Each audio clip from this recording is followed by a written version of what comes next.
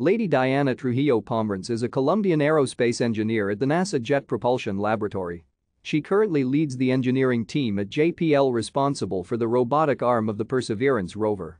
On February 18, 2021, Trujillo hosted the first-ever Spanish-language NASA transmission of a planetary landing for the Perseverance rover landing on Mars. Trujillo was born on January 4, 1980 in Cali, Colombia. Her mother was a medical student when she got pregnant and had to leave her studies to look after her daughter. Trujillo attended Colegio Internacional Canaverales, a bilingual school accredited by the International Baccalaureate Organization.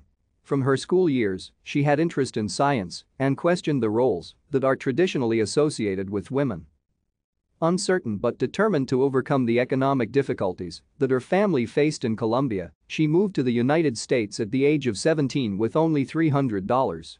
In order to improve her language skills, she started English lessons at the Miami-Dade College while working as a housekeeper, among other jobs. Thank you for watching. Like and subscribe if you would like to view more of our videos. Have a nice day.